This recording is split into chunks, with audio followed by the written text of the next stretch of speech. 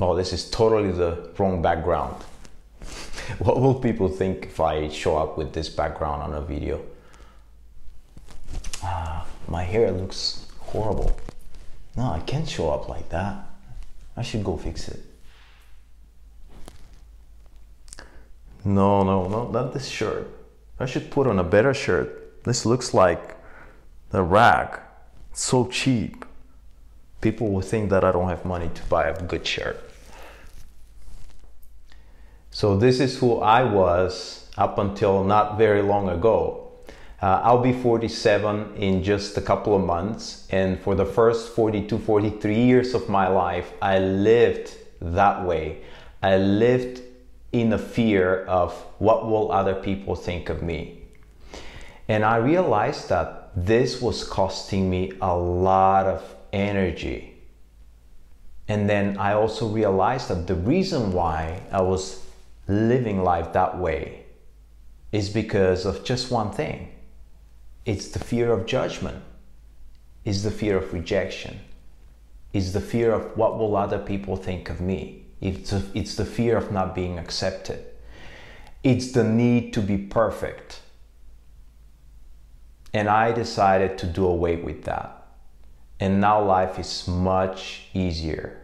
And I wish I would have made that decision a long time ago. There's something that I noticed. In my own observations, I noticed that I really admired, in a very different way, but a very genuine way, I admired people who are absolutely honest about who they are, what they are, and what's going on with them. They weren't pretending to be somebody they're not. And I realized that I really resonate with these people in a very different way than a lot of people I was just admiring.